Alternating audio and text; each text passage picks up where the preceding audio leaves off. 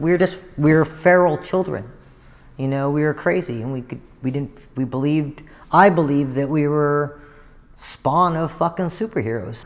My brother Rudy, he knew that we had no parents really, so he would tell us that the comic book characters were our aunts and our uncles to give us hope and to make us think about ourselves, to give us pride about who we are. He would say, let's read about Uncle Daredevil, or let's go read about Aunt Electra or Uncle Spider-Man. And so he'd read these comic books to me, and I was so young that I didn't realize they really weren't my uncles. I figured I just never saw them because they were out fucking saving the world, you know? Like, my brain didn't understand some of that stuff. My brothers were true inspiration to me. They taught me, you know, lessons every single day of my life, from the hard ones to the beautiful ones, you know? My brother Rudy and Caesar, they were like the wedge. They shoveled out all this shit and allowed me a clear path to grow with compassion and love. And so some of the real hardships of our life that could really hurt people never really bothered me, because my brothers gave me all the compassion that a parents would. Caesar technically found the Kung Fu first, and then Rudy was followed suit shortly after, and they really did our love for it, you know, their love for it, which allowed me to eventually find love for it, you know, it was life-changing.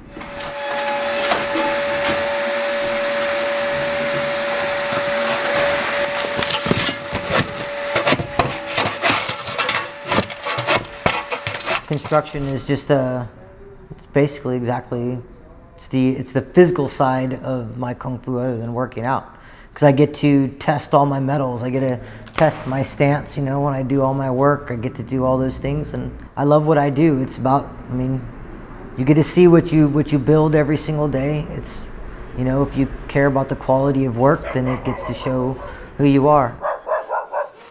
So I'm very thankful that, you know, I get to train Kung Fu and have beautiful students and I have a beautiful wife. I told my wife that he licks the demons out of my soul.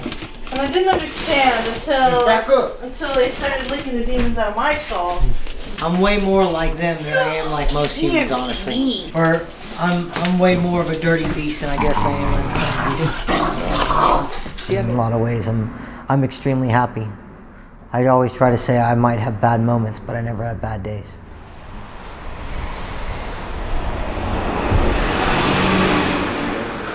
I was always a really good street fighter. We got in a lot of fights when we were kids, and I always held my own, and I always did pretty well. But when I got into Kung Fu, I was really bad.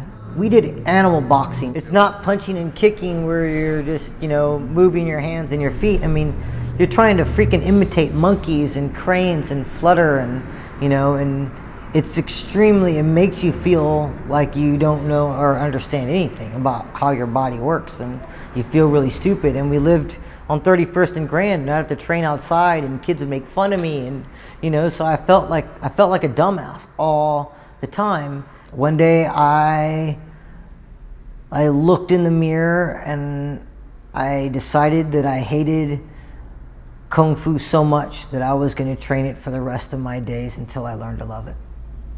And train my ass off. If this is where you're at, and you go like this. I hope people come to me to just want to work on all-around self-embetterment. That's why there's no belts. That's why because I have no room for judgment. If you are heavy set and flexible and sweet, I cannot judge you worse or better than somebody that might be in great shape but not flexible and kind of a jerk. You know, to me they're both equal spots. We all have improvement. The funnel of Kung Fu is a big tunnel that goes into a funnel all the way to a fine point. But in your life, you are all somewhere on this funnel, and any time you could set for improvement. And so there is nobody who couldn't improve from doing Kung Fu, I believe, with me, personally. I've spent 25 years almost in May doing it, and I've studied crazy amount of hours dissecting at it, looking at it, not being or caring to be a master, but yet to be a true scholar and a scientist of it, and to look at it from every format, to understand it as many times as I can. So therefore, You know, my Kung Fu won't work for my friend Seth all the time. He's 6'3". Things that I could do spatially, he might not be able to do. So if I don't take the time to understand all these different things and be in front of different people, I cannot problem solve. I need students as much as they need me.